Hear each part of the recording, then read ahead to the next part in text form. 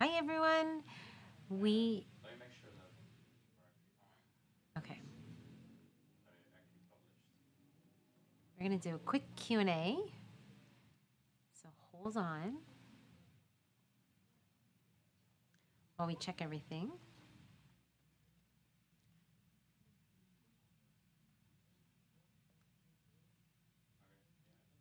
We're good. Okay. So what we've committed to do is doing Q&As every 2 weeks, live on YouTube and on Facebook in my group. So we have a photographers group with about 31,000 photographers from around the world. And because we have an international audience, we know some people are sleeping, some people are awake, some people are it's dinner time, other people it's lunchtime. I receive questions every day from around the world. Today I'm just going to read a few of the questions that I received and try to answer them the best that I can. In 2021, we are going to try to do Q&A every other week for the year. But we are going to try to keep it brief, about 20, 30 minutes. Hopefully I can keep it that long so that by keeping it brief, we can answer just some of the quick questions that come in and hopefully help you along in your journey. Understand that it is important to get help. Many times we just reach out on Facebook and we post questions that are really going to affect our business. I highly suggest you seek training or mentoring. I actually just finished a clinic this morning here in my Tustin studio, and I do teach. I've taught for going on almost 12 years now. And I also do provide mentoring programs. This week alone, I conducted 3 Skype mentoring sessions, just one-on-one talking on Skype around the world. When I do my Skype sessions, I'm just talking to someone like you who has questions, who maybe needs help with pricing or light placement or marketing. And sometimes you just need that one-to-one connection and follow-up. You can find all about my mentoring programs at workshops.anabrandt.com. You can use the code this weekend, MentorMe, which will give you 30% off for this weekend purchasing any of my in-person or Skype mentoring programs. After this weekend, my mentoring program will close for a little bit because I do end up getting quite a few mentorees that I need to take time to mentor. So I can't keep the program up all the time, but for those of you that I've mentored, I know for a fact it's made a difference because I can see the work that you're doing. And sometimes we need more than just a Facebook group or more than a quick Q&A to guide us along in our business, especially now more than ever. So Alex is going to put the questions on the screen and I will do my best to answer them. If you have a question, feel free to post it and I will see if we have enough time to answer your question as well.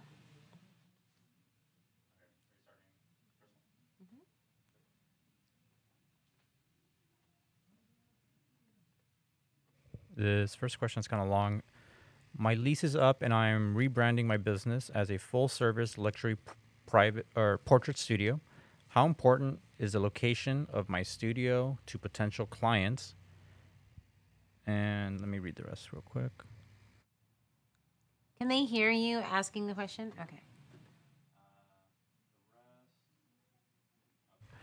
And if you had school-age children, would you choose a location close to home for convenience, or do you recommend selecting a studio based on what is most convenient to clients? Certainly, centrally located in the city near upscale neighborhoods, and just deal with the commute, 30 minutes plus hour depending on traffic. Okay, so I'm going to answer the second question first, which is if I have school-age children, would I keep it close to their geographical location or travel? Well, here's the thing. If you know anything about me, my life, my entire world for the past 20 years has all been within a 10 to 15 mile radius. When my kids were little, my life was about a 5 mile radius, literally. So I had my home, and then the preschool, Evans Preschool was 2 miles that way. My studio was 2 miles that way. So literally, it was 4 to 5 miles. And my whole world for years was that way. I actually enrolled my daughters in a preschool a block away. So I'll back up a little bit because it's hard for me to answer because it depends where you are. For me, we had a home in Tustin Ranch. And so Tustin Ranch is more of a bedroom community. And then you have Tustin, and you kind of have Old Town Tustin, which is this Old Town Tustin is like 3 blocks this way, 3 blocks that way. It's teeny, teeny. It's this little plus sign in the middle. It's tiny, tiny, tiny. You have Santa Ana on one side. You have Tustin, then Irvine. You have highways that go every which way but Sunday. So when we bought a house, I was working out of my garage. And so that was nice because I had a little baby and I already had Evan. So I had 2 kids under 2. So I couldn't really go anywhere. When I got my first studio, actually, let me back up. Yes, we got the home. Well, when I got my first studio, I was pregnant with Olivia. So yeah, we had 2 kids under 2. So my first studio, this 500 square foot studio that I talk about all the time, was only 2 miles away from my home. So for me, at the time, my husband traveled all the time. And so it was pretty much just me with the children. So I didn't have that luxury of getting on the highway 30 minutes. I wouldn't even say luxury. I wouldn't say that's a luxury. It was not optimal for me personally to get on the highway anywhere. Because if you know anything about California highways, gosh, you get on it and all of a sudden you're in LA. I mean, it's just, I was coming from New York, so I didn't understand California highways. And it completely freaked me out. So for me, being in a new area, a new part of the world, I was not comfortable commuting far. So when I was looking for a studio, I was like, well, I'm just not going to go far. It has to be within a couple miles, has to be affordable, and I have to be able to get Evan to preschool and get back to the studio. And Olivia I hadn't known yet because I was pregnant, and then I had her, and I was just going to take her to work every day. And so I just wanted to keep everything close. Then my studio blossomed, and in a year, I moved to the center of Old Town Tustin, where I've been ever since. So within 1 year, I went from a 500 square foot studio, $500, to a 2,500 square foot studio, $2,500, and became a 6-figure photographer within 1 year, and then got pregnant again. My girls are 23 months apart. So when I was choosing to upgrade my studio, simply because I was out of space and I was having a 3rd child, there was no way I couldn't go anywhere. Evan's preschool was still 2 miles away. And so I was like, well, when Olivia's time to go to preschool, I will find a preschool close by. So their preschool is literally a block away. It was actually shut down after COVID, and I get very sad every time I drive by it. And I'll never forget that I went there, and they had a 1.5 year waiting list. So that's the downside. Here, you kind of have to get your preschool like when you're pregnant. So they had a 1.5 year waiting list, and I was like, I don't have a 1.5 years. I think I don't have a 1.5 years. And I remember, I don't know if it was the director at the time or the teacher or somebody, whoever was there, I was like, I'm a photographer. I'll do whatever I can do to get my daughter in this preschool because I'm pregnant with another. And she said, well, I need a wedding photographer. And I don't do weddings. At the time, I think I had done 5 weddings. I've done 7 total. But I was like, well, I'll shoot your wedding. She's like, well, it's a second wedding. It's a backyard wedding. It's super, super simple. And I was like, okay, it's probably like a family photo session. So I did her wedding in exchange for getting Olivia in that preschool. True story. And it was filmed at the time. So I got her in that preschool, and then Ava eventually a couple years later went into that second preschool.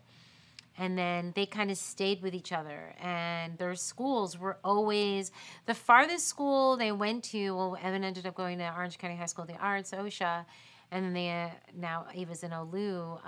So these schools are in Santa Ana and Orange. And if you know the map, it's like Tustin, Irvine, Santa Ana, Orange. So everything is like super close. I think the longest we've driven is 20 minutes for school. And that's a stretch. So I needed my world close to me. I'm very close with my children. Just today we were joking in the clinic. I think my son called me like 5 times.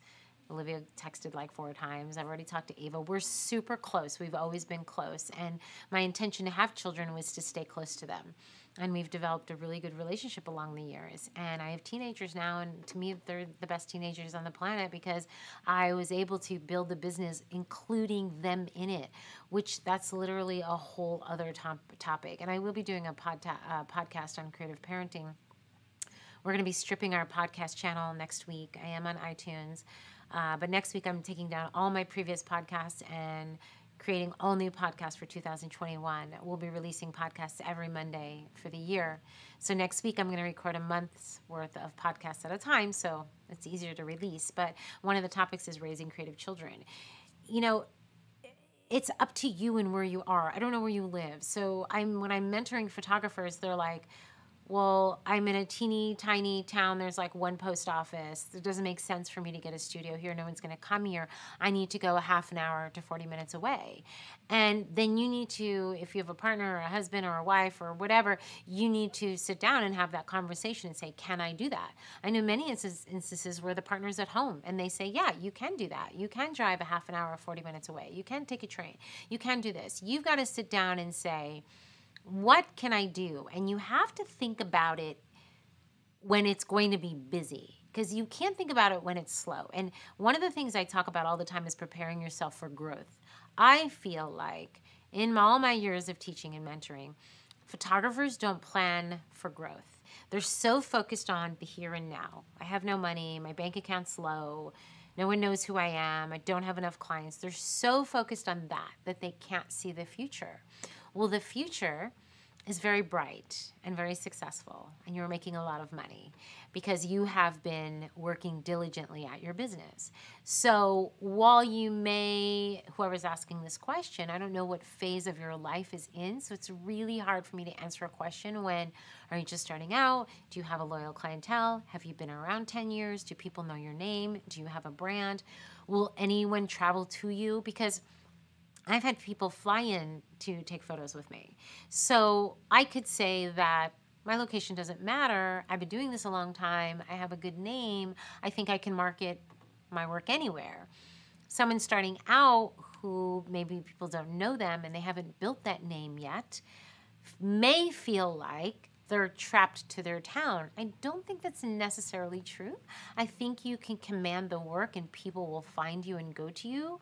With that being said, if you're just starting out, you want to be in an area that you can draw people in.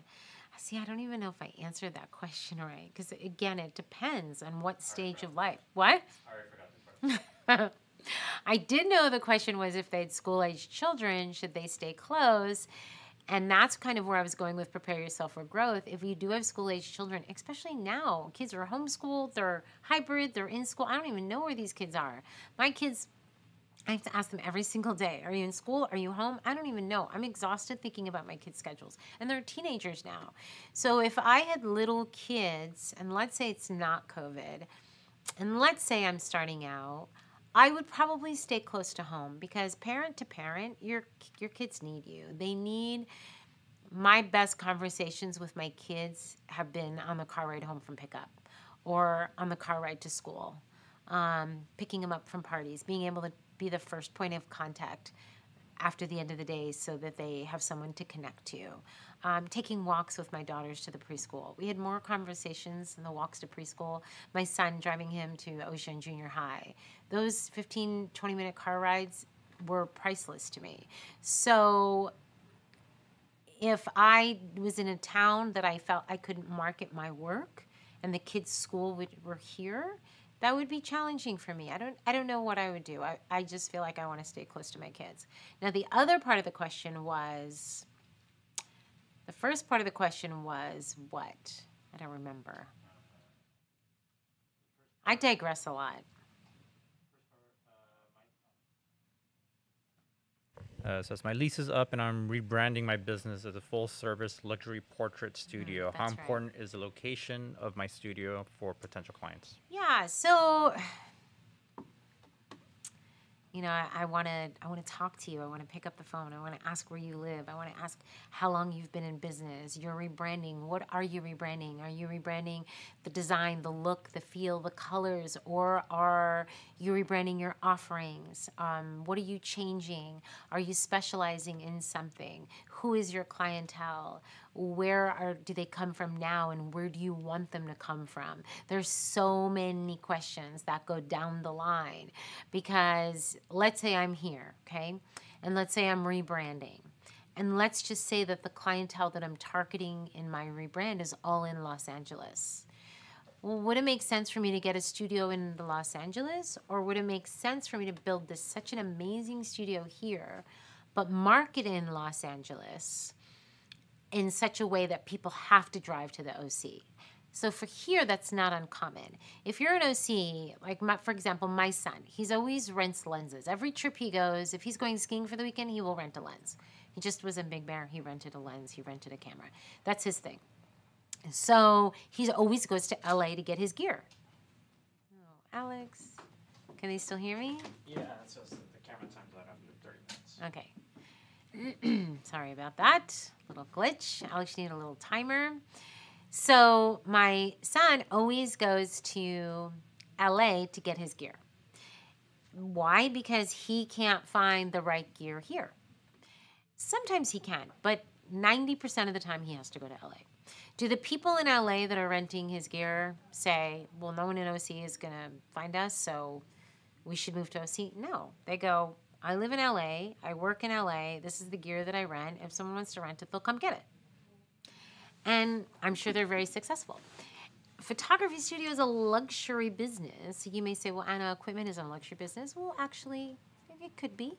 Sometimes people are renting it for luxury, and sometimes people are renting it for necessity. So I would want to know what kind of rebranding you're doing, but without knowing any of the answers to those questions that I listed, sit down and say, you're rebranding why? Fill in the blank. Why are you rebranding? What are you rebranding? Your services, your offerings, your style, your design. To who are you targeting in that rebranding? Who is your clientele? Where, it's that who, what, where, when, and you learn in school. Where does that clientele live? Does that clientele live in your area, or do they live an hour away? And why? Why are you rebranding? Because you want to reach this particular clientele, because you're bored of your work and you want to try new things, because you're going a different direction, because you're with a partner and you're no longer with them, because your styles have changed, your tastes have changed, because you weren't making enough money before. There's so many reasons why. So my advice to whoever asked that question is sit down with a notebook. I'm a big notebook girl. I have like 6 of them. Sit down and answer every single one of those questions, and you will find the answers. That was a long one. Sorry. Okay. And she says this is only going to be 30 minutes. We'll see. Next question. For those that do not have studios, what are some things we can do for our clients that would stand out? Client gifts or goodie bags, maybe? I feel like we might have answered this last time, too. Did we answer it last time? Yeah, because I know you definitely gave me duplicates from last time. I don't remember answering about goodie bags. Well, I think the question might have been something but I similar. may not have answered it. Yeah. I know I didn't answer a question about goodie bags. So what can you do to make your clients special? I mean, anything you do from... Well, the question was, what can you do to stand out if they don't have studios? Yeah, okay, so if you don't have a studio, how you stand out, you don't need a studio to stand out. Standing out is customer service. It's treating your clients like you care about them and respect them and value their business, and you listen to them and you pay attention to them. And we all get busy, and we'll all have the best intention. I think photographers, we have good intentions, and we so want to write a thank you note, and we want to give a little gift, and then life gets busy and you just don't. And it doesn't mean that you're a bad person. It doesn't mean that you're a bad business. It means that you didn't prepare yourself for growth and you just got busy, or you just are the only person running your ship and you don't have anyone else to help you. So as far as making your clients feel special, there's so many different ways. And you want to know one way to really find out? Ask your clients. You can do all sorts of things. Like I have my seamstress make these little scented sachets because I like things that smell nice. So when I mail a client's order, they get a little scented sachet in their box because I feel like when they open their prints, it's going to smell amazing. And then they can use that sachet in their drawers.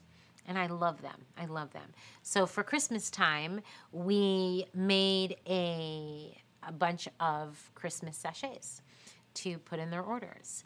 If I run out of those, I have backup lavender sachets. Years ago, we did free lip balm. One of the thank yous that I do for my clients is I'll do 20% off gift certificate specials. I like to do those because I feel like it gives people a reason to save, because I'm not the cheapest photographer on the block. So I'll tell my clients, can you get 20% off any session you want? And I have people buy it and use it 2 years later. And it makes me feel good because I feel like I can give my clients incentives and ideas to come and see me. Gifts, thank you notes. I remember years ago we used to do free thank you cards in their orders. Responding to their emails, super important. Just imagine you're the customer. Anything that you could possibly want, do for your client. And I think you'll stand out. And I think that's regardless of whether you have a studio or whether you're home or you're standing on the street. Next question. Next question. What would you say your business picked up more when you got a studio versus in-home or outside sessions? Okay, did my business improve once I got a studio versus home or outdoor sessions? Yes, for sure, bar none, absolutely. When, it's the hustle. I've been hustling for 20 years, and I hesitate in answering this question because every time you answer a question, there's always going to be opposition, exceptions. There's always going to be people that say, well, for me, et cetera, and for me, et cetera, et cetera. There's no one size fits all. I mean, I think we've learned that in the past year or two, that there is no one size fits all. There is no one right answer. It depends. Where do you live? Are you in the United States? Are you in a different country?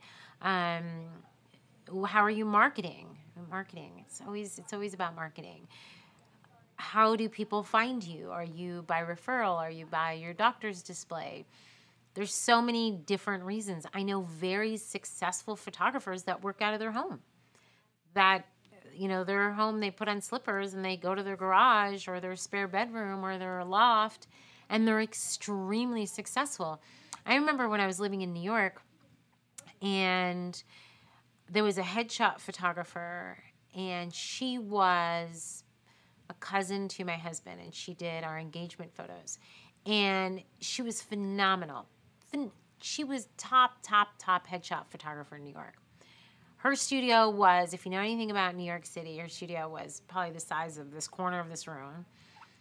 It was her studio in her home. It was kind of like the bed's down when you're sleeping, and then it's up when you're not sleeping. I remember she drew the curtains down with a blackout curtain, put up some lights, and she was a studio.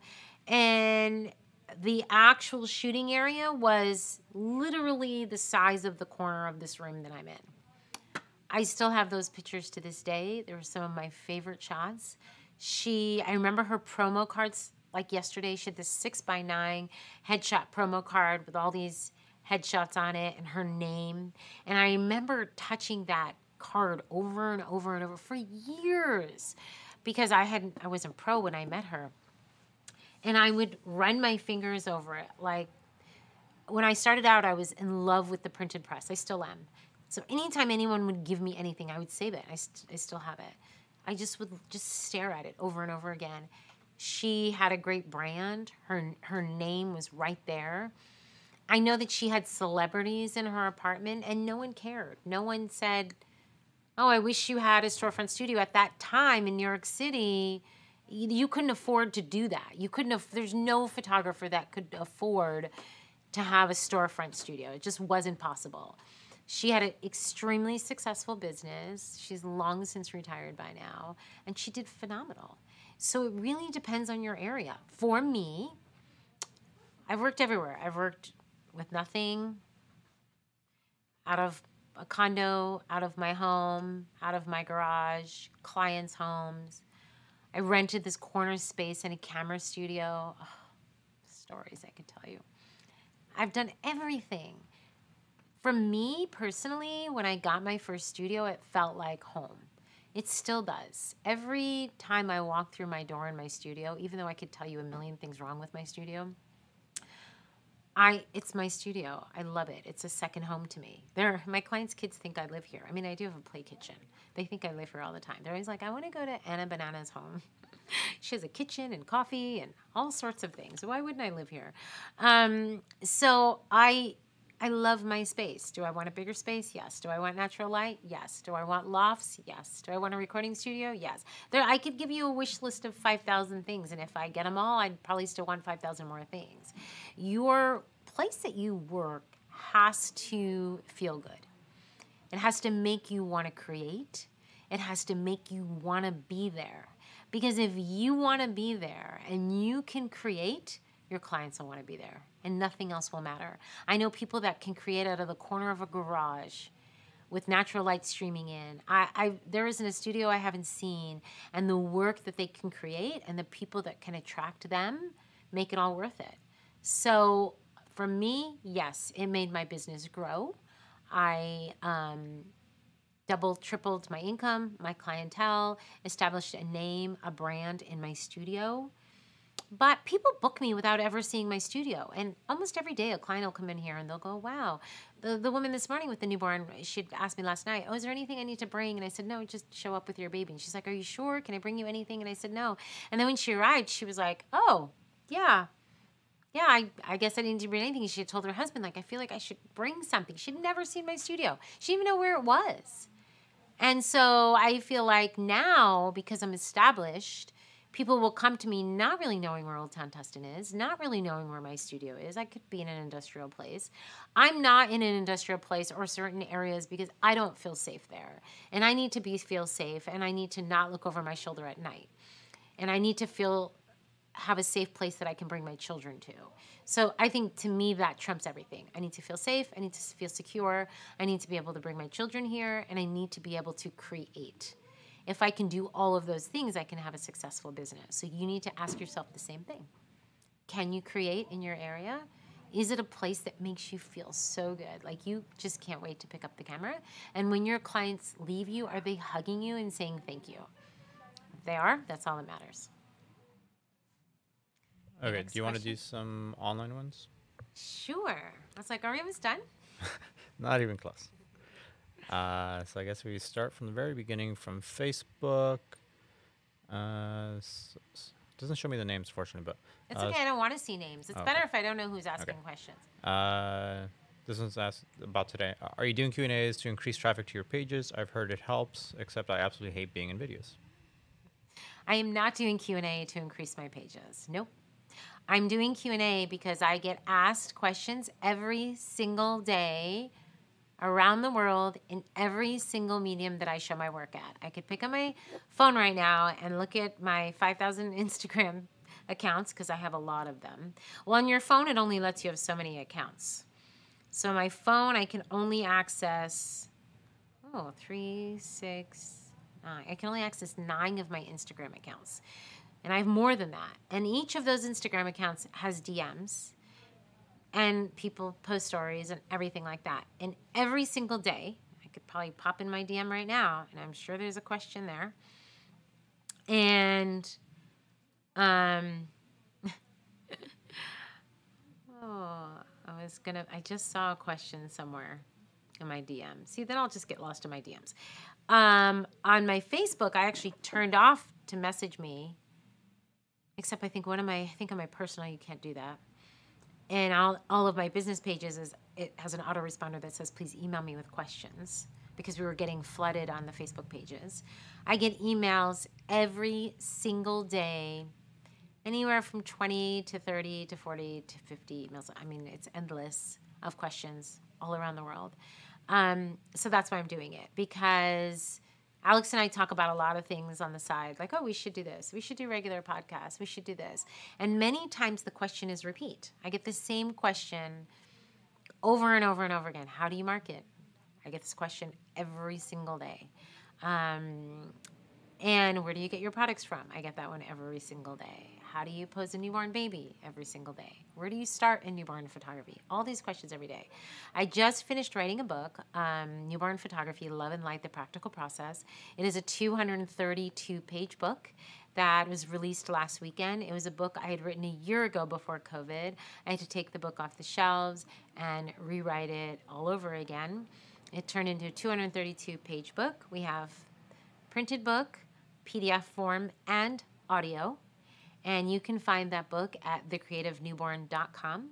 And that book is frustrating to me because I want to write 5 more because it doesn't answer every question. It's a really good getting started book, 232 pages. A lot of brain dumping, a lot of me going back to the studio, photographing things for the book, explaining things, rewriting it. We spent 7 hours recording the audio. And even when I was done, I was like, oh, but I want to say this, this, this, this. And now I'm working on another book called Wrapped, about rapping. And then I'm working on another book called Marketing. So it's like each project leads to the next. So the Q&A is not to increase traffic because I don't really care about traffic, to be honest with you. I don't really care about that. What I care about is the clients calling me to book sessions. And most of that is from referral of existing clients in my OB display. It's not from Facebook traffic. But I think it is a good way for engagement. Absolutely. Talk to any social curator and they will tell you, connect with your audience, go live and be consistent and you'll increase your engagement. So yeah, if you're looking to increase your engagement and to get more followers or whatever your reason, see now I want to go through another series of questions. Why do you want more followers? Who are you trying to get to follow you? What is the purpose of them following you? What is the end result? That'll lead me to another series of questions to find out what is the best strategy for you. Okay. I thought that was going to be a quick question too. I really try. Okay. Do you post images while shooting with Lightroom? I'm not sure I understand that question completely. Do I post images while shooting with Lightroom? I don't know what that question is. Yeah, before I read it first, and I was like, oh, that's okay. And then I read it as I was reading it out loud, and I'm like, wait, that doesn't make a lot of sense. So I don't. Maybe they're talking about live shooting. Maybe that's what I thought at first when I first read it, but the second time I read it, it didn't make as much sense. Yeah, and I don't do live shooting unless I'm live shooting. Yeah, I don't know about that one. Sorry. So yeah, if that was what you were asking, then no, she does not. Let me see. Until what age, 2 to 3 weeks, froggy pose is safe for newborn? Can't answer that question. What age, 2 to 3 weeks, is safe for froggy is super hard to answer because every baby is so different. Froggy position is when they're like this. And some babies will do it and some babies will not. You never want to force a baby in the position. I mean, I've had 2-month-olds do froggy. If you're on Facebook, you'll see people get their 2-year-olds to do it. I think that it also depends, is the baby premature? I think once you get past 2 months, they're not going to want to do it because to get that position, they need to be in a nice sleepy position. Although I've done it with babies wide awake. They need to be flexible because you're not forcing, you're just stretching, their body in that position. And past 2 months, they're going to start to get bigger and their bellies are bigger and they're chubbier. And they're just not flexible. Their bones are hardening. Every day as a newborn grows, their bones are hardening. And so if someone came in to me with a 3-month-old and said, would you attempt froggy? I'd go, I could try it, but the chances of success rate are slim to none. And yeah, that's the answer to that. Okay. Next question. What are your settings normally when shooting outdoor sessions with no strobe lighting?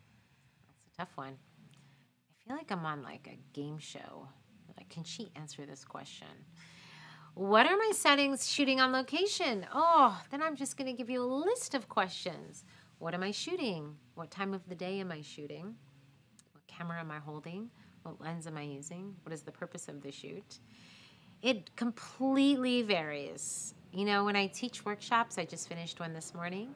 I will go over my settings. I conducted a 4-hour workshop this morning and never took my camera off 200, 200, 2.8. When I'm shooting on location, it really varies. If I'm at the beach and I'm 60 to 90 minutes before sunset, or if I'm shooting in the trees at the tree farm an hour before sunset, my settings are going to be completely different. I'm a super fast shooter, so outside I want a good shutter speed. So I'm usually not less than 250, just because there's no reason to be. I'm not going to compromise on my shutter for a blurry image. I don't use a tripod, so for me, I'm going to make sure that my shutter is strong because I'm moving a lot. Then I'm going to look at my aperture next, and my aperture is going to depend on what subject am I doing. Is it a child sitting on a stool at the beach and I want everything blurry in the background? Am I at 3.5?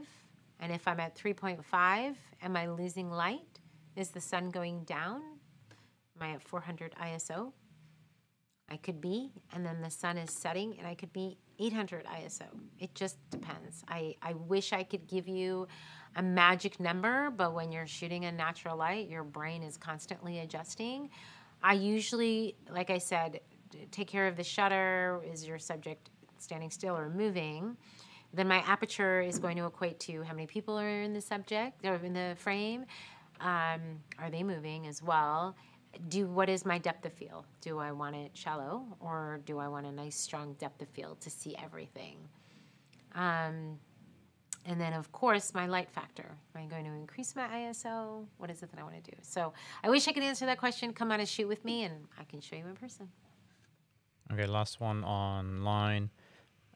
Where do you publish or promote a model call? You know, you need a good network. So if you don't have a mailing list, you need to get one yesterday. I actually did a mini course on mailing lists. You can go to bellybabyschool.com.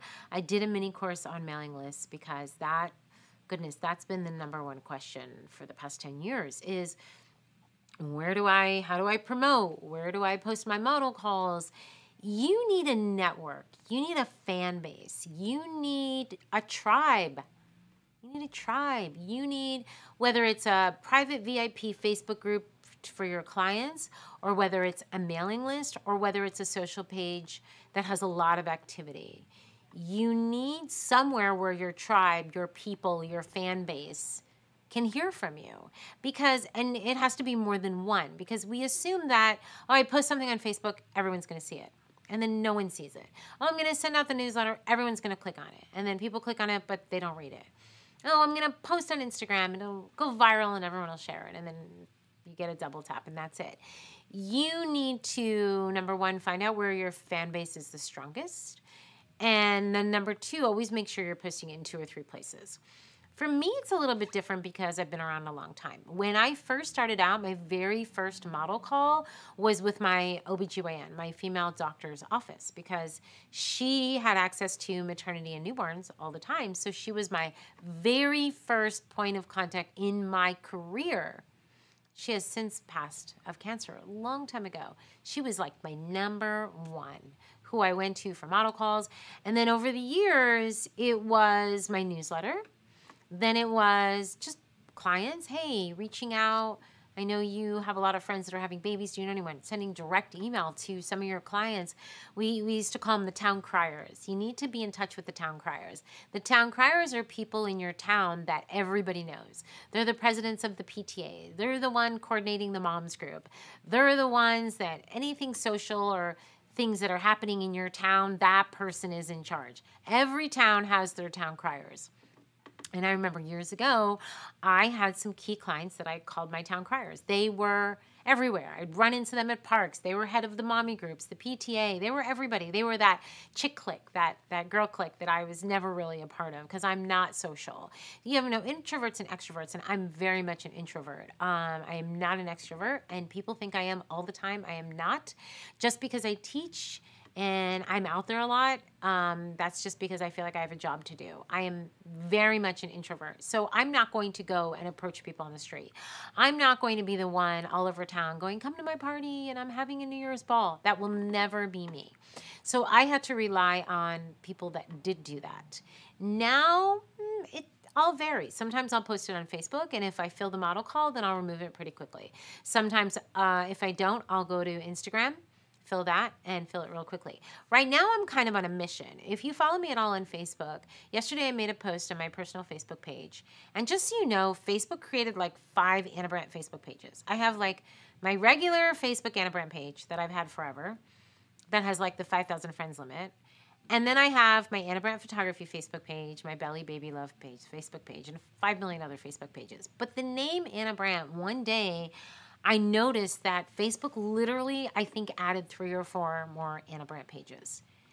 And there was a time where I was like, okay, I guess I'll try to fill these pages. So every time someone tags me, they tag the wrong page. Every time. Every time. If someone says, where'd you get that gown from? They'll just say Ana Brandt. If someone says, where did you learn how to market? They'll just go Ana Brandt. And every single time I don't even know what page it's pointing to. It's super frustrating for me. If I could just have one Ana Brandt page, I would be super happy. So for me, it's a little bit more complicated. But here's the thing. On my personal Ana Brandt page, whatever that is, I think it's Ana Maria Brandt, I posted yesterday that I wanted to reach out to low-income mothers for my model calls. The reason was I was getting ready to do a model call I had a clinic this morning, and then I'm doing private mentoring next week. And so I needed some models. Now, I've just photographed my clients. I could have easily called clients that are on the books for this week or next week and called them, or I could have called my OB. I did post it on Instagram and I did post it on Facebook, but I kind of was like, I would rather reach out to people that can't afford photography.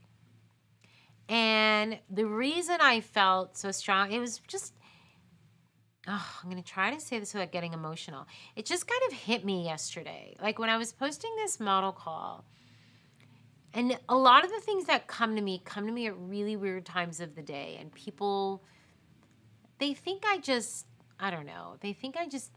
pull these things out of my head. And I guess I do. But it's because I'll have a quiet moment and I can think about what I'm doing. And I was kind of feeling like, well, I would rather, because my model calls are free sessions, right? I don't know if yours are. I would rather give free sessions to those who just can't afford it. And a lot of my clients might say the same, but I mean, and these may be my clients as well, because I have a very wide range of clients. I mean, people that they don't know where their next meal is coming from. Pregnant mothers who I see on the street. I was in LA yesterday buying fabric, and I saw all these children on the street. They should be in school. And I just wanted to scoop them all up. And so I just felt like, okay, maybe that's where I got it from. Maybe because I was in LA and I saw that. And I saw these children and this mom holding a baby, and I just wanted to just take her home. And so maybe that's where it came from. So I just thought, maybe I'm going to just post. I have a big network. Let me just see who's out there, and maybe they can put me in touch with people, women that are pregnant, women that have had babies, that they can't even afford milk. And I would rather do my model call for them. Not discounting my amazing clients and not discounting people that maybe money is tight.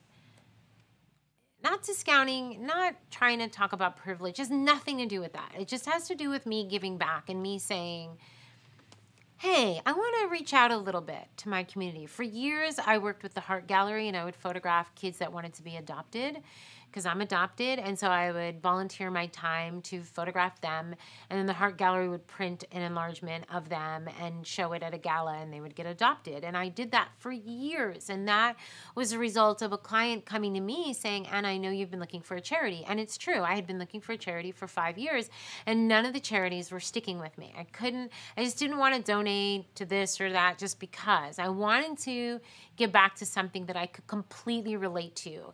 And I guess I had mentioned it to this client, and a couple years went by, and she just called me out of the blue, and she goes, I remember you mentioning that you wanted to be, a part of a charity, and I'm a chairman for the Heart Gallery, and so I think that you would want to be a part of it. And so I did. For years, it was amazing. And And so I also remember when my son was 8, I know I'm really digressing now, but the night he jumped over a pole and fell flat on his face and had to go to the ER and broke his whole face. He's obviously fine now. That particular night, I was volunteering for an organization for unwed mothers, and it was unwed young mothers. So I think they were all under 25, so from 15 to 25, and they were either pregnant or had a baby. And I volunteered my time to just do a shoot with them, and there were 25 in my studio when I got the 911 call that my son was, face down on the pavement. Odd story, I was interviewing a girl that night. I'll never forget her. I handed her my camera. This is during an interview.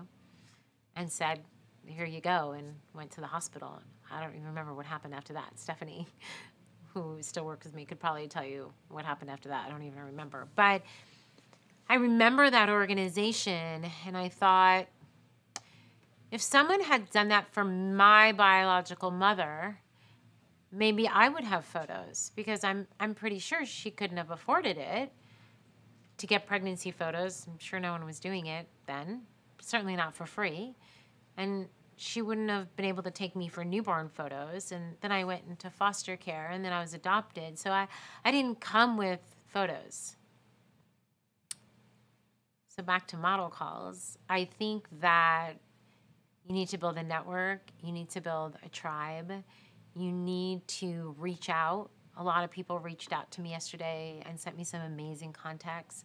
I'm curious as to where it'll take me in my career and to the people that I'll meet. Maybe that'll be another book. I don't know. But you've got to be like an octopus. You've got 8 arms, and you've got to put them out everywhere. And it's like if an octopus is looking for food and they're in the ocean, what's happening? They're all going out and looking for something. And one sees food and they bring it in. And the other sees maybe not food and predator and scoops back in. And you've got to be the octopus. And you've got to kind of have hands everywhere and see who grabs what hand and see where it goes. Build a network, build a tribe, build a following, and then network to those people. I said this is going to be like 20 to 30 minutes, right? We're almost done, right?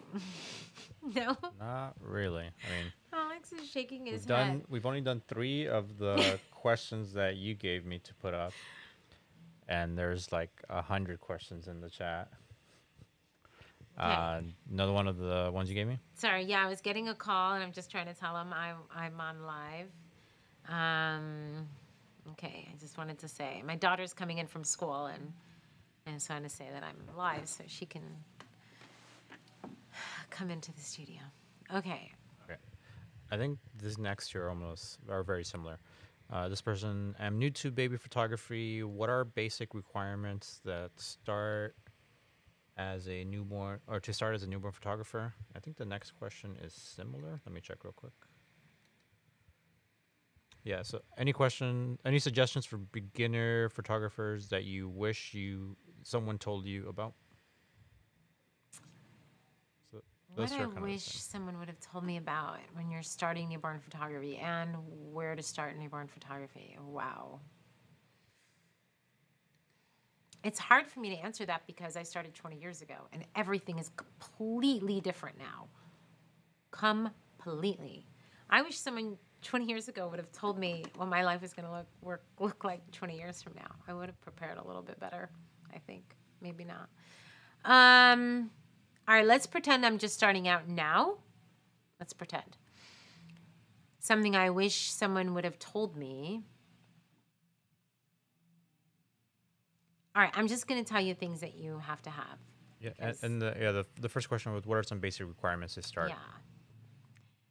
Loaded questions, because newborn photography has a lot of liability to it. I mean, I feel like any photography does, but to me, of all the photography, newborn is the most sensitive for so many reasons. One is that you're dealing with the tiniest human beings on the planet. the most sensitive. You don't want anything to happen to that baby in your care. It's just not an option. It's just not. So from a legality standpoint, having a contract and having a client sign a contract and having responsibilities of that contract and having insurance that supports you and your clientele are kind of first and foremost. Then you get on things that may seem not important but are really important, like a good camera strap. I can't tell you how many photographers I train and they don't have a camera strap. And I'm just like, this camera weighs, how much do cameras weigh? 5 pounds? No, only like 2. 2 pounds? They feel like 5 pounds. When you start adding the lens and the battery booster and everything else, 4 or 5 pounds, how much does a baby weigh? 7 to 9 pounds. So you're dealing with a piece of equipment that is, could cause a lot of damage to a baby if that piece of equipment ever fell on a baby. So things like safety, your lights. Are you doing natural light or studio light? Your lights could they fall over on a tripod? Do you have sandbags on them? Are you doing flash on your camera? I wouldn't point flash to a baby's eyes. Or are you going to bounce and diffuse? Have you been trained? If you haven't been trained, you need some type of training to just understand from a safety aspect, because the internet is so deceiving. You see a baby hanging on a tree branch, you assume the baby's hanging on a tree branch. I know when I started out, there was a lot of things that I saw that I thought were really done. And now with digital, it's even more confusing to the average client. They don't know. If you're not a photographer, they don't know. And the reason I know they don't know is because almost every day when I do a dream capture image, which is a composite, I'll then hang the dream catcher later without the baby, and the client will usually look like, I wonder what they're doing. And I'll say, oh, we're making a composite. And they'll go, oh, I thought you just hung the baby. Like, I thought you just suspended the baby in the air. And I'm like, oh, no. And I still get asked that question. So there's kind of, responsibility to make sure you're educated in the poses you're trying to attempt. Is the pose, is that something that is composite? Is it a digital image? Is that safely done? So I feel now with the newborn photography, you need training. 20 years ago, there wasn't training. There just wasn't. And we just did the best that we could. Had there been training, I would have taken it. That would have been the first thing. When I want to learn something, I go to look for training. And it's funny, my son is very much like this. If you ever know my son, this is him all day long. And people look at him like, oh, he's a kid. Well, he's not a kid anymore. He's 20. He's just doing social, but he's not. 99% of the time, if you look at my son, he's either listening to a podcast or watching a how-to YouTube. He's literally building his studio from the bottom up. He was putting in fiberglass a week ago, learning on YouTube. He already built a podcast room. He's building a recording studio, and he's building his own rental studio, and he's doing everything from the ceiling tiles. Last week, it was 1 a.m. He was stapling soundboards. He's building it. He did the floor himself. He's building his own tables. Everything he's learning is on YouTube. If someone says, hey, the other day I was like Googling bows because I was having a problem with my bow. Newborn photography is like that. You need to learn. If you say, I want to do how to do newborn photography, you need to learn. I want to know how to make pasta in 5 minutes. You need to learn. You need to read the instructions on the box of pasta and then maybe watch Cooking with Rachel Ray. Newborn photography is that and so much more. I would pick up every book on the subject. I would look at every YouTube video I could on the subject. I would take an in-person training on the subject. I would do that before anything else because I meet so many photographers. They come in with a $1,000 camera bag, a $5,000 camera. They've got the cutest, latest photographer t-shirt. They've like indulged in everything but how to actually photograph newborns. And when I started photography, I bought every book I could on, if there was a maternity book, I bought it. If there was lighting, I bought it. I have boxes and boxes of books. And I found maternity books, found books on lighting. And then I would watch videos. And I would take classes. I took many college courses. I took intensive lighting workshops. And I think the only thing is I've never been mentored by somebody, but I feel like there's been a lot of people in my life that have mentored me in different ways, but I've never personally sought a mentorship with somebody. I think that's super important because, I was mentoring somebody last night and she's been around a long time and she's wedding business and newborn business. And I mean, she's been around at least 10 years.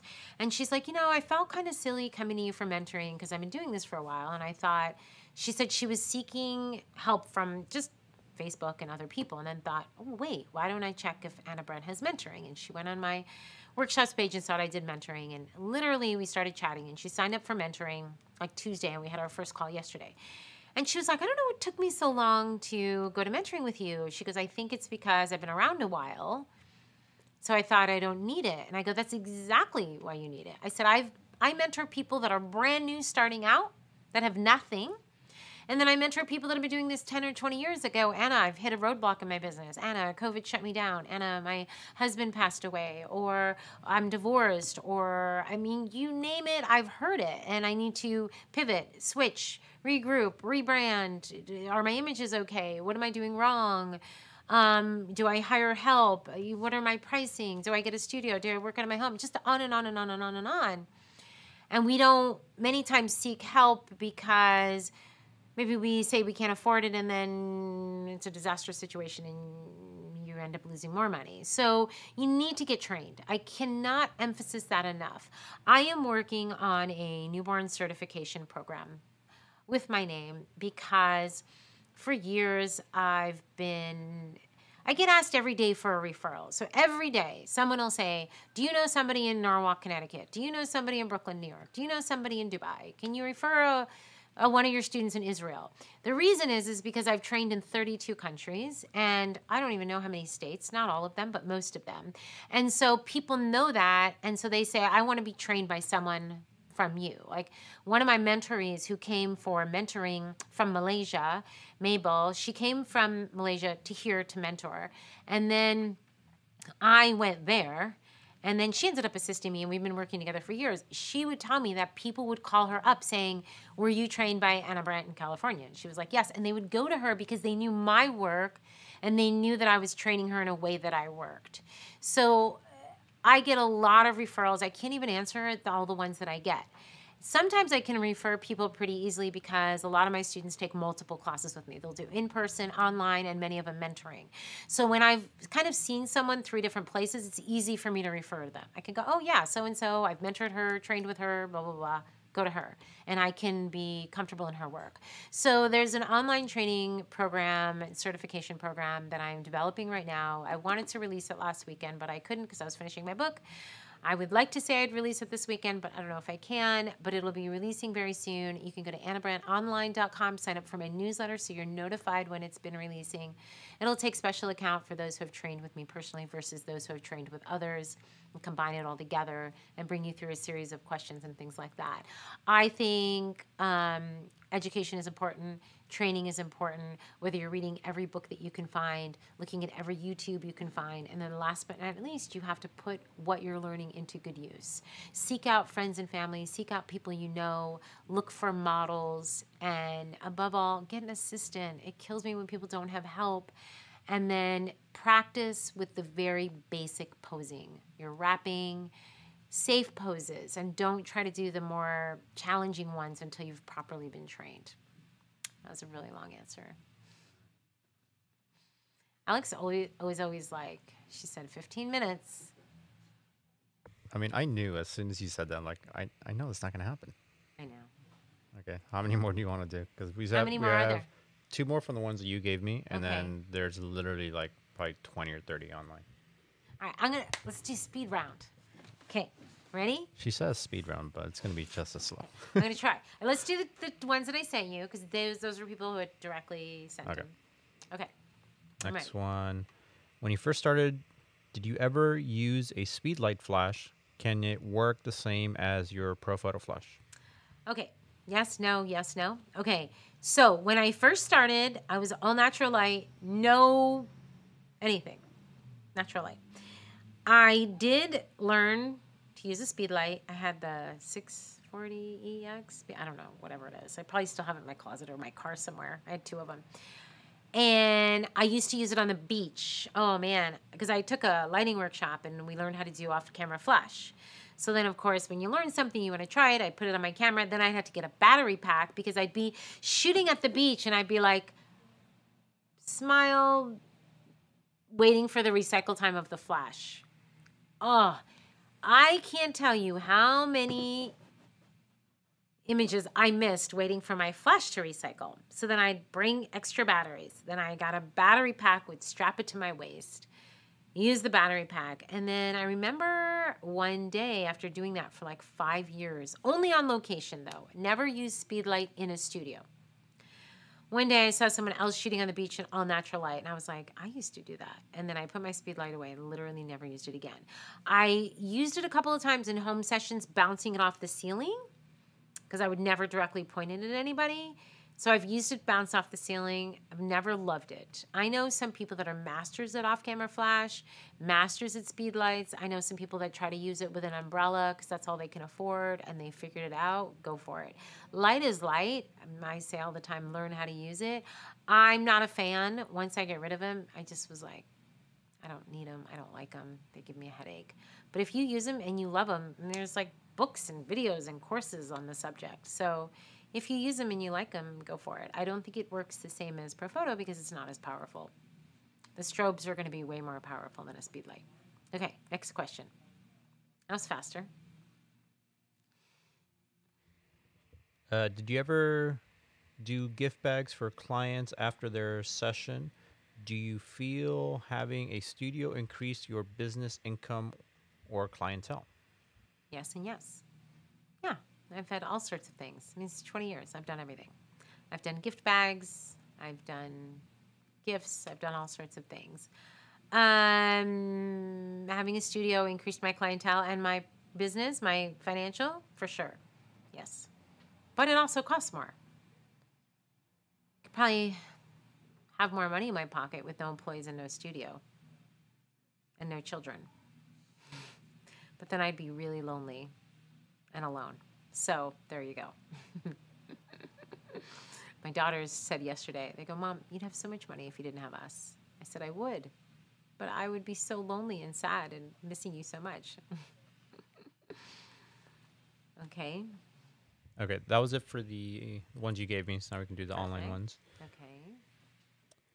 Let me see where we left off. What is your backlighting setup? Backlighting setup, lights on the background. Next question. Really. Backlighting, white paper, lights on the background. I have a course on backlighting, bellybabyschool.com. People ask me all the time, backlighting, do you have lights in the front? No, then it's not backlighting. And that would be high key. So you can go to bellybabyschool.com and you can see my backlighting course. And there's videos there, there's a guide there, there's everything there. Okay. When you were a one-woman show, how many clients did you take per week? I wish I can remember.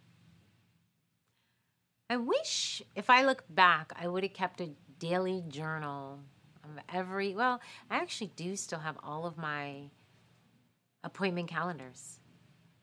Probably going back a really long time, unless they made me throw them away the last time we were boxing stuff up, because my staff is always making me throw things away. But for a long time, I probably had like 10 years worth of manual calendars, where I used to write the client's name down in a physical calendar, like manual calendar. I don't remember. With Evan, let's see, I started before I had Evan. I would shoot child models and did a lot of headshots in my day. And, I don't know. I was always busy, always shooting. I'm always busy. I have no idea. I wish I knew the answer to that question. Some weeks it was probably 1. Other weeks, 5. I have no recollection whatsoever. I really don't.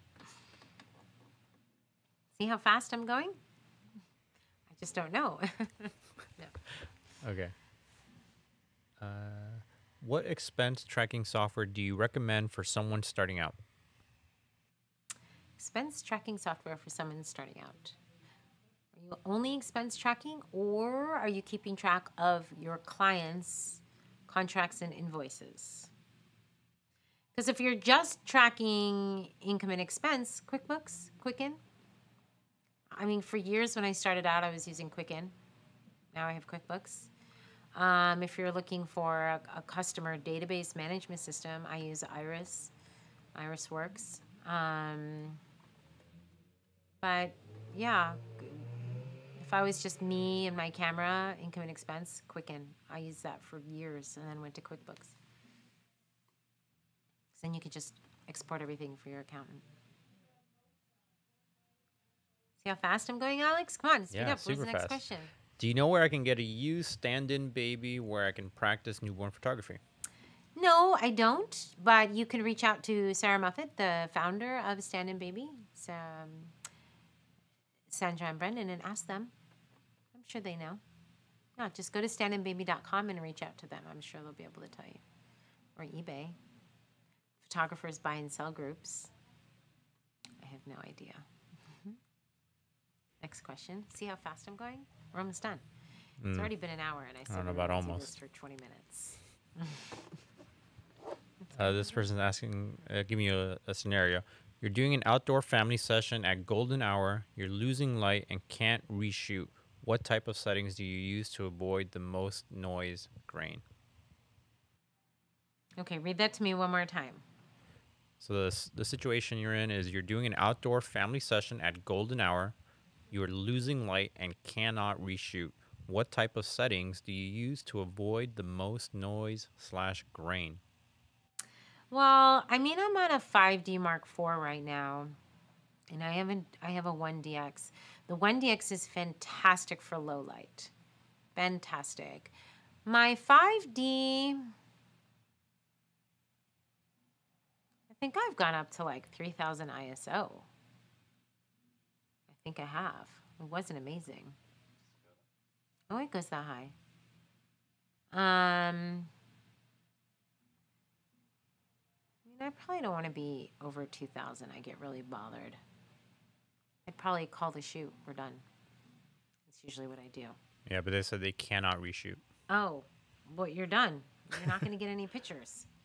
I would say keep a tripod in your car just in case, and then do a lower shutter speed. Yeah, but I have like 5 Like if tripods. you I had can't remember the last absolutely time I brought a nothing tripod. else. I know, no, but like But how just, do they know that? Were they prepared ahead of time and they had tripods? no, that's in why I there? said like just keep a tripod always in the car, And reflect. Well, reflectors Yeah. if there's nothing to reflect. and then just in case, like if you're in that situation, you have absolutely no other option. Lower your Well, it's shutter also a speed. good idea to have a backup speed light in your bag. Yeah, that too. Backup flash. You gotta have backups.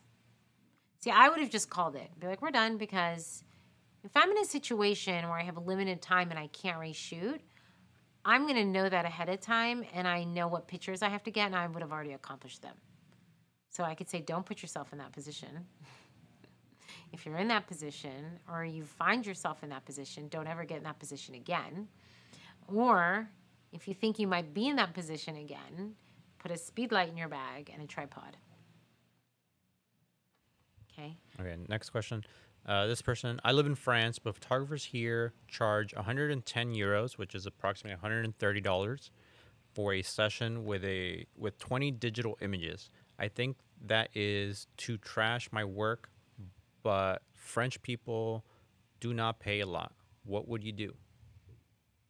Leave France. To my friends, you know I love you. I hate questions like that because I get that all the time. And I have friends in France, so I know that's actually very true. My question would be, are there any photographers in France charging more? And if so, why can't you be that person? I look for the Blue Ocean. If you've never read Blue Ocean, the book, go read it. There's a second one after the Blue Ocean one. I can't remember the second book. So Blue Ocean is finding areas that no one else is doing, being different. And, you know, I love when people come to me, especially if I'm mentoring them, and they go, no one in my town is doing XYZ. I go, perfect. Then be the person that is. Because it's like, let's say you're a small town and there's only fast food. And I was opening up a restaurant. I would open up a full, gorgeous dining restaurant with shows at night and private booths and curtains and balloon makers for the children. And I would make it amazing because everyone would want to go to me because nothing like that exists, right? Too many times we're trying to be like everybody else. Well, no one's charging more than $130. No one's going to pay more than that. My work is really good, and they're trashing my work because they won't pay more than that. But are you marketing yourself and showing yourself with work? That price isn't the option. Price isn't the deciding factor. Because I've traveled all over the world, and I gotta tell you, I've been in some of the poorest areas of the world and in some of the richest areas of the world. And in every single area, there are people that can afford nothing, and there are people that can afford everything. In every country, every area. And so I would say, I'm pretty sure there are people in France that are willing to spend more than that. So my wish would be to find out who those people are and make my work so good that they have to pay more than 130 euros. They're going to pay 250 euros for my work, and I'm going to be the top photographer in France, and people will pay my dollar. That's what I would do. I know you're going to say, Anna, that's not realistic, but honestly, that's what I would do. When I was in Mexico a couple years ago, I was teaching 25 photographers. There was one photographer that had come to the United States to get her training, and I had met her at WPPI. She's now a Nikon ambassador, and she wasn't at the time, but she was a photographer that was determined to be educated. So she came over here, I mean, we're not that far, you know, learned her education, went to all the programs, and went back to Mexico and said she was going to do in-person sales, and she was going to sell albums and books. So I'll never forget, gosh, this is probably like 3 or 4 years ago, and we're sitting in this room with 25 photographers, and they're like, nobody does IPS here, Anna. Nobody. Everybody wants all their images for $100 or 100 pesos or whatever they're doing. Do they still have pesos over there? Pesos? Oh, I don't know. Still pesos? I don't know. I go to Mexico, I use dollars. Okay, so they still have pesos. Forgive me. Okay, so they're only going to pay 100 pesos or whatever. I don't even know what the value is. It's like, what is that? Okay, whatever. 1,000 pesos, whatever. The point is, they're not paying anything, okay? They're not paying anything. It's the same thing as the euros. And Anna, nobody is paying this. Nobody is doing in-person sales, and nobody will buy an album. And that one person, I won't say her name, said, I am. I'm selling albums. I'm doing in-person sales. And they were all like, oh, it was like a gasp in the room. And I just kind of smiled because I knew her. She had been here for training. And I was like, exactly. When I was starting out, I was told 3% of the world controlled 97% of the wealth. I don't even know what the updated quote is, 1%, 1.5%. I don't even know what it is. I'm looking for that 1%. Why do you care about the other 98, 99%? And when I say, why do you care, it's not from a privileged perspective. If you want to, there's different types of markets. I tell people all the time, do you want to be McDonald's or do you want to be fine dining? There's nothing wrong with my McDonald's. My kids love McDonald's. We all love their fries and Coke. Everybody does. McDonald's is a zillion-dollar empire, and they're not going anywhere anytime soon. But you can go and get a full meal for a family of 10 for like $5. There's nothing wrong with McDonald's. Then you have fine dining. Unfortunately, a lot of the dining places are losing their business. But before COVID, you had fine dining where you get dressed up and you do hair and makeup and you sit down and you have a beautiful menu and people wait on you and they say, do you want still water or sparkling? And put your napkin on your lap and you sit there and you're so excited. You have the best meal of your life that it's probably equal to your electric bill, and you probably won't have another meal like this for 9 months later. There is room for both of those businesses. You have to determine which of those businesses you are and who your market is, who your audience is. And there's nothing wrong with either one of those markets. Do you want to be 1% or do you want to be 97%? Do you want to be all the photographers that are charging 130 euros? Or do you want to be that one photographer that's charging 350 euros and you have a 6-month wait for people to book you? It's not unattainable. There was a question that came in on my phone that said, you've said in the past that you bought your children's domain names, and how did you go about doing that? Do they have full ownership of the site? Is it something you have to pay monthly for, yearly, or a one-time fee? That's actually a fabulous question. Just getting to try to keep it from happening. Alex. That's a fabulous question. I know, I'm really going beyond. And I kind of like that whoever asked me that question has obviously been paying attention. So thank you. Yes, that is true. While I was pregnant, I bought my domains for all of my children. I mean, I own like 200 domains. But I bought their names.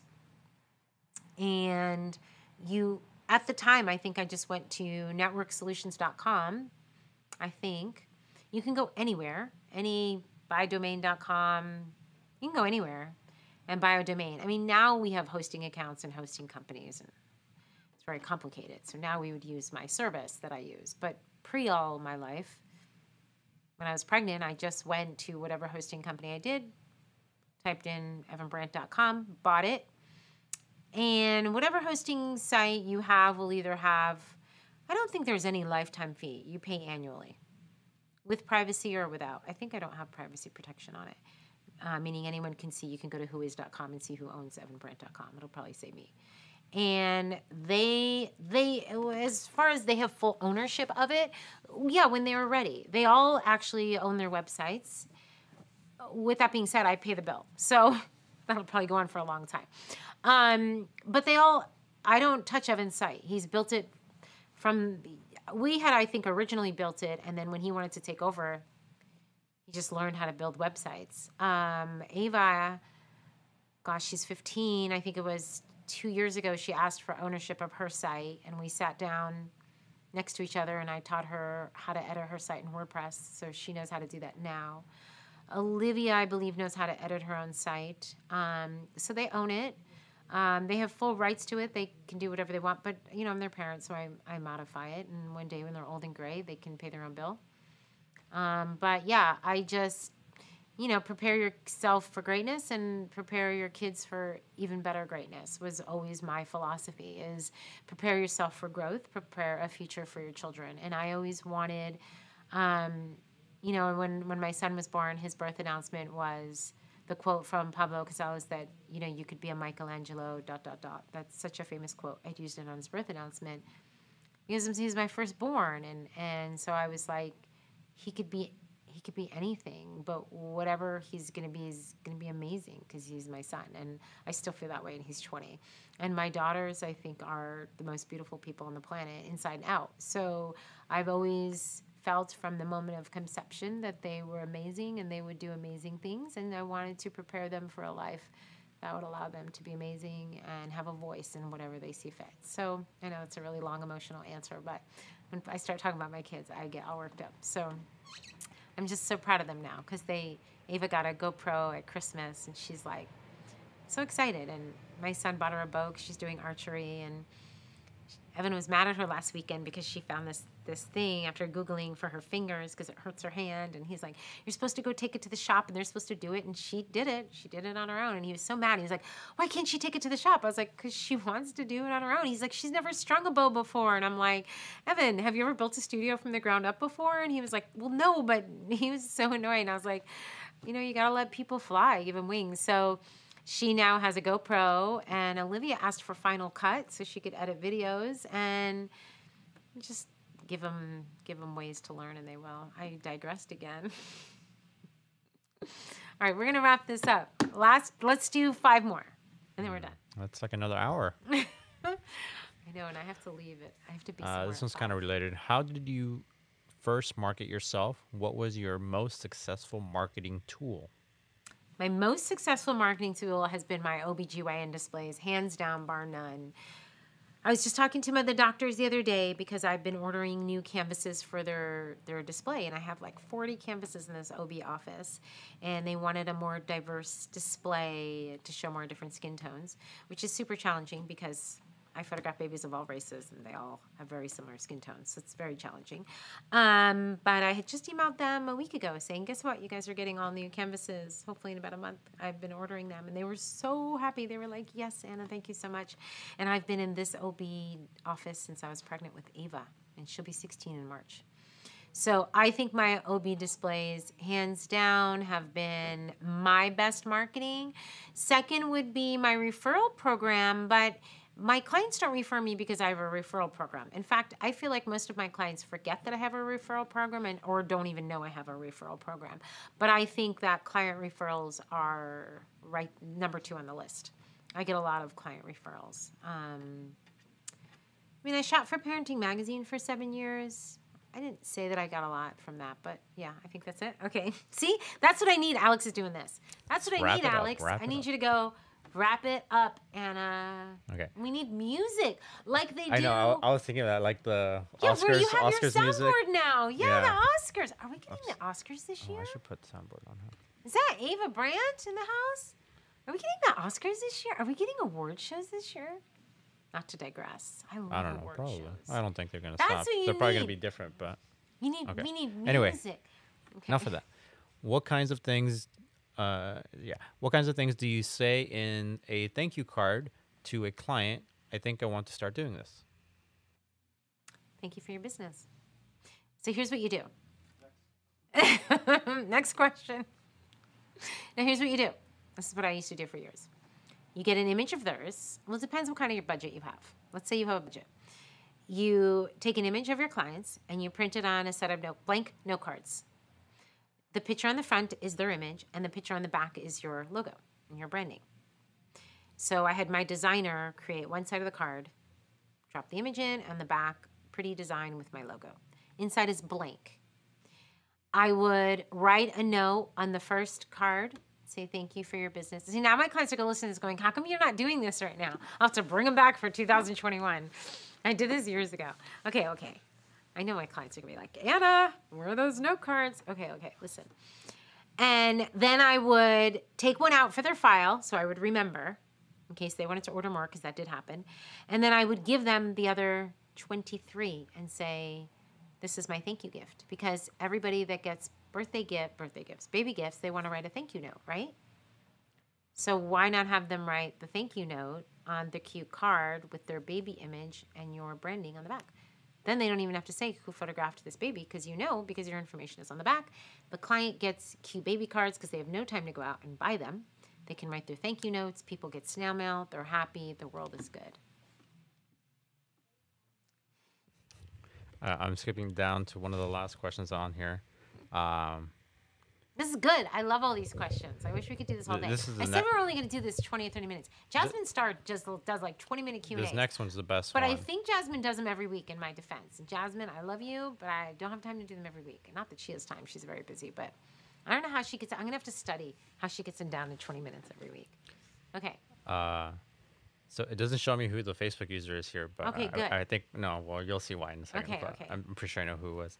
It says, how do you get such amazing employees? Is that Gina? Gina better get back to work. I think it's either Gina or Gabby. I think it's Gabby because then someone commented after that. Yeah. You guys you need to be working out there. Oh, I'm pretty sure my amazing employees, I don't even know what they're doing out there. No comment on that question. What happened? We're still live 5 hours later. Live? Still. Yeah. I'm going to just skip around because there's so many questions. Estella can go with me to the warehouse and take a walk to take Gabby some stuff. She got no shoes because they're over there. Come get your shoes, Estella. Alex said... They're not in my view. Well, he said he kept going. Where are they? They're over there. Oh, I was just telling you to be quiet. Oh, the client was here. Who's here? Ava Brandt. Oh, Diana. This is like hours ago. Oh, yeah. Hi, Eva Brandt. What happened in there? We happened in there. Oh. Are you saying my office is a mess? No, the other. Oh, my gosh, that has to be You empty. still have to go take that to storage. Alex has to take that to storage. All the holiday stuff is in the beauty room, and Yeah, Heather 'cause has appointments before tomorrow. like yesterday, we weren't doing this.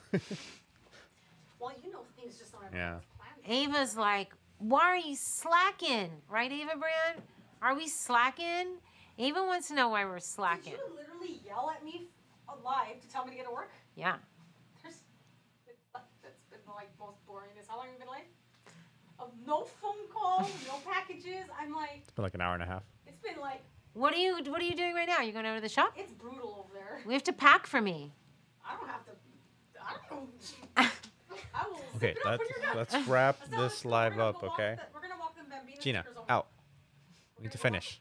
We're gonna go walk the Bambina stickers over because we know this is gonna be a while. You could take all the holiday stuff to storage. We have like 5 storage units. Hi, Ava. We'll be back. Ava, you want to sit in my area? It's so cozy back there. Okay, last questions. Are we keeping that in or are we editing? No, I'm not editing this. Let me Is it see. really the last question, Ava? No, How's school, Mama? Good. that was good. I had my theology presentation. How did you do? Yeah? You got it?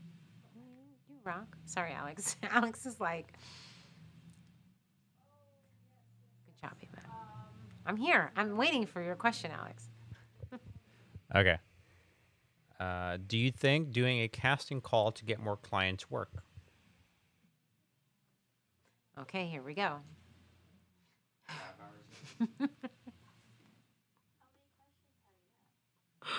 Okay, because they're making fun of me because then I'm going to go into my teaching brain and be like, do you want to get more clients or do you want to produce more work to get more clients? Because you can get more clients by changing your marketing or increasing your advertising without doing free model calls. Or you can do free model calls because maybe you don't have enough work from clients to show and market and advertise, right? That's usually what people will say. So yes, that's the answer to that question. You need to be working, you need to be producing, you need to be creating. So I'm working on this new Mentor Me challenge program where people will be held accountable every week with a new challenge for their model calls. I think I tried to do this a couple years ago and it just didn't work. So I'm doing it again in a little differently so that people who will be in my Mentor Me group will receive, it's almost like, what would it be like? Like you're on an island for 8 weeks. And I'm like, every week you have a challenge and you have to come back to me with this challenge, the results of this challenge. So that's going to be the Mentor Me program. And so I feel like, when I was mentoring a person last night, I was telling her, you need to be working. So I did advise her to do model calls, mainly because I wanted to see her work and be there on Skype and help her perfect her work. But I said, you need to be working, you need to be creating, because the downside is now with social media is if people don't see you and you're not posting and you're not sharing, they assume you're not even open, especially with COVID. I get asked every single day, I'll get an email, are you open? Are you not open? Is COVID affecting your business? Are you shooting? Because no one really even knows who's open, who's not, who's allowed to shoot. I mean, no one knows. So there's photographers that have closed their business, that are not shooting anymore, that are not taking clients. So a lot of people come to me like, are you? Is that image you posted, was that training? Was that you working? And no, I'm able to work. I'm in California, but I'm able to work. But people don't know that. And with social, if you're not posting regularly and you're not producing content and they're not seeing your work, then they probably won't call you. They'll kind of forget about you. It's kind of sad. You have to be, I've said 100 times, marketing is every breath that you breathe. You have to show up every day, producing content, whether it's writing, blog posting, sharing, pinning, posting, tagging. You've got to be creating work, whether it's painting a backdrop, making a headband, sewing an outfit. We are creators. People want to hire you for your creations, so you need to create. And if that means you need to get a model call to create more, to bring in more clients, to help you market and advertise, then great, do it. Okay, Ava, you have a question for me? Ava's in controls now. Alex went to the bathroom, so Ava Brandt is in the house. Okay. You're going to ask a question, okay, Mama? Okay, your next question is, what do you do when your photos are stolen and used as another photographer's shots or their promo? Oh, I get that every day, all day. People, because I don't pay close attention to, I just don't have time. I mean, I was teaching all morning, and then I did a little bit of work, and then I'm here. And then I'll leave for the day, and I've missed 99% of what's on social media. So people, unfortunately, take my images all the time. I do nothing, is the answer. Nothing. For vendors, if I use their outfits, I tell vendors, grab my image because I probably forgot to tag you because I probably forgot where I bought it or I forgot who gave it to me. And so I always feel horrible that I'm not supporting vendors mainly because I forget and then there's no tag on the vendor and I've just forgotten. Good job, baby Brent. And, but probably once a week, if not more, usually on Instagram, someone will message me and say, this person has stolen all your work and they're saying it's their work. And if I have time, I'll email that photographer and say, will you please take my work down? It's not your work. Sometimes people do it for me, which I'm so appreciative of. I feel like they'll get caught eventually, but I don't actively pursue it. I don't think it's right. I don't agree with it, but that would be literally another job. I'd have to like hire someone to do that. So, I mean, I think that you should say something for sure. It goes against copyright. It's not okay. And you should try to stop it. Okay. Okay, I think this one could be the last one. Okay. Though it might take you a while though. Oh, okay. What are your future goals? I think someone asked me this last time. I can't answer that because then I have to give away all my future ideas. I played the fifth. Okay, let me find I have a something lot. else. If people want to know my future goals are, you should ask me my goals for this weekend. Okay, there. That still answers the question technically. There's my to-do list is stupid. It's just, I give myself more work than anybody I know. I can't stop myself. I'm frustrated with myself right now because there's so much I'm trying to finish and I can't finish. And then I thought, oh, once I finish this newborn book and get it off my shoulders, I'll feel so much better. And I feel worse because I'm trying to get everything else done. Like I took AnaBrandt.com down 3 days ago. So years ago, because I used to be a web designer, I would literally delete my entire website in January. I know some of you probably are like, what the? Yeah, I have no problem doing it. I have no attachment issues. So I hadn't done it, and my site was broken on the inside. You wouldn't know it, but it's broken on the inside. And galleries weren't showing, and I couldn't reload, and it was just, on the outside it looked fine, but it was broken on the inside. And so I just got frustrated. And I was like, plus I'm changing my pricing, and I'm like, it's all coming down. So I have two sites, AnaBrandt.com and BellyBabyLove.com. AnaBrandt.com, if you go to it, it'll say we're redesigning it. I'm doing it myself from the bottom up, myself. So I spent, my driver took me to LA to get fabric yesterday. So I had an hour in the car ride there and an hour in the car ride back. And I spent most of that car ride looking at designs for my new site. And I didn't pick one. So I don't know when it's going to get done. I'm kind of mad at myself because I wanted that done by last Monday. That did not get done. So that's an immediate goal. My certification program I wanted released last weekend. That did not get released. I'm trying to finish that. I have some lessons I have to post for my conscious marketing class. That's at bellybabyschool.com, the Mind Your Mindset at bellybabyschool.com, and finish my How to Sell Online at the Ana Brandt Leadership Academy.com. I need all those finished in the next week. So in the next week, I want to finish those 3 courses, launch my certification program, and launch my new website. But I also have to photograph like 10 babies and like 1 million pregnancy because everyone's doing pregnancy shoots now, and do a lot of other things. And we have a bunch of new products that I haven't even added to the shop yet, bellybabywear.com. So I have to do that tonight. So my future goals, I can't even tell you. They're so big. I can't wait. I have a lot of goals. So many. Should I answer one more? If you want. This I didn't really one answer that question. is COVID related. Ooh, that's a good way. For someone that has no clients due to COVID, do you think a way to market would be crafting headbands, also showing props you have, and posting on IG? Yes. You got to make money. I would go flip burgers at McDonald's if I have to.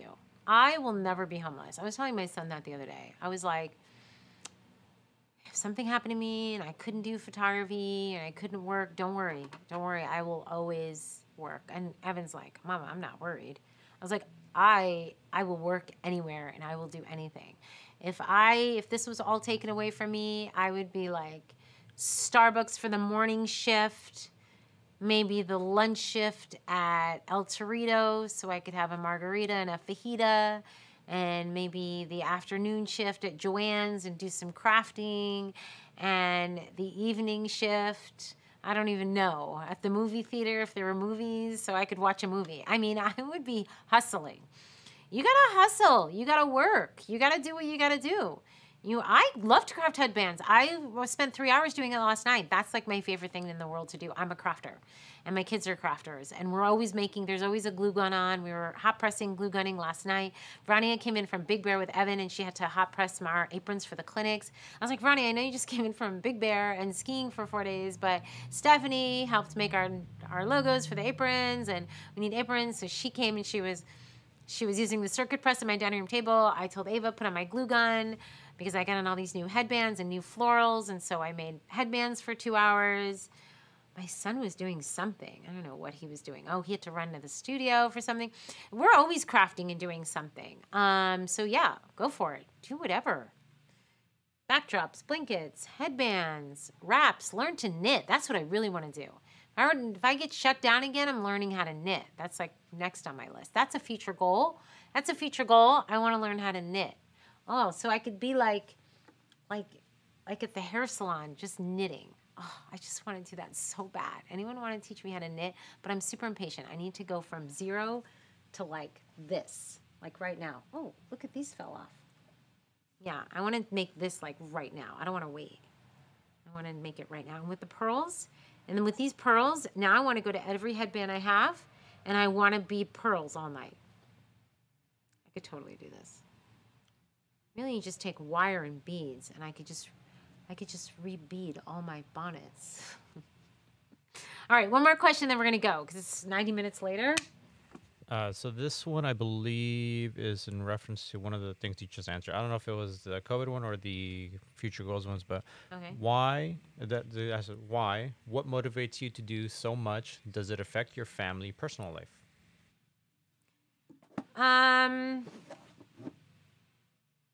What was the first part? What motivates you to do so much? I don't know. My mom always tells me I'm extremely highly motivated. I think keep in mind that my family is my family. It's our life. We're intertwined, and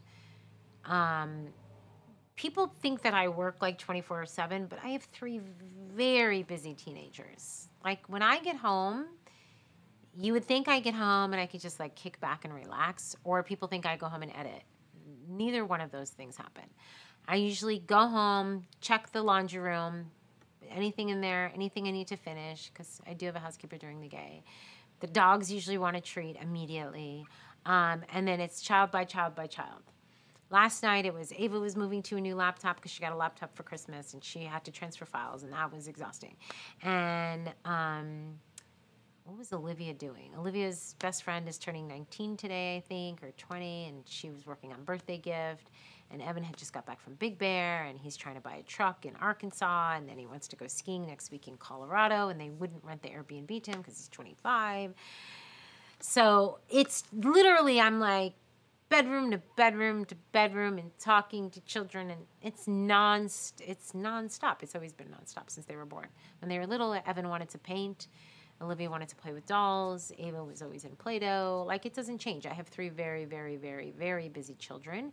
So as far as the family and the personal life, everybody is very busy. And we are all busy with each other. And it's all intertwined. So it's not like I mean, my kids are all artists. Evan building a photography studio, Ava doing her GoPro, Olivia does video editing. We're constant. I was telling my hairdresser the other day, I feel like I have mini board meetings all the time with my little board members because it's always like, Mom, why don't we do this? Mom, why don't we do that? Mom, so it's constant. It's feeding their brains as well. I've always been highly driven. I was raised in a family. Alex. No, I think the battery died. Can they hear me? Yeah, they can still hear you. Alex, man, you need to put timers on this thing. Is the battery. Oh, because 90 minutes? So they can hear me, but they can't see me? So then it's like, do we have to edit? Are we keeping this? So we just take these off then we don't save them? No, just do. But then they're just, they're just... Understand. If this was 30 minutes, because the camera has a 30-minute timer. Yeah. Before it shuts off. Yeah, and the battery lasts like an hour and a half. Here we are. We went over both of those. So basically, there should be like a pop-up on the camera. You are over your time. Okay, next one we do in 2 weeks, we're gonna put a timer on it, and I'm gonna just answer. Maybe we just don't allow questions to come in. No, but see, then it ruins the fun. I love this. I feel like we should only do the omelets. But then what happens when they ask all these questions? Then say next time, then we never finish them. No. I mean, I think we should only do the ones that come in online. And don't let them ask questions? No. Like the ones that are coming in live. Oh, don't do pre ones, yeah. Don't do pre-questions. Because then we get so many live ones that take like 30 minutes before we get to answer them. And then they might be gone by the time we get to their question. All right, so we do another Q&A in 2 weeks. Friday at the same time, 2 o'clock. And we won't ask questions. I feel like I'm missing a... We'll only answer questions live. All right, I'm going to end with this. People say, what makes me highly driven? I don't know. I wish I knew. I get annoyed with myself because some days I just wish that the voices in my head would shut off. I actually lounge. I do. We watched Wonder Woman last week for the second time, 1984, and I was like, I'm just going to do nothing and watch this movie. By the end of the movie, Eve and I were like bouncing ideas back and forth. Some of them involved riding a horse and doing bow and arrow. I was raised in a highly motivating family, I guess. My mom has a master's degree in divinity and psychology and became an ordained minister, my adopted mom.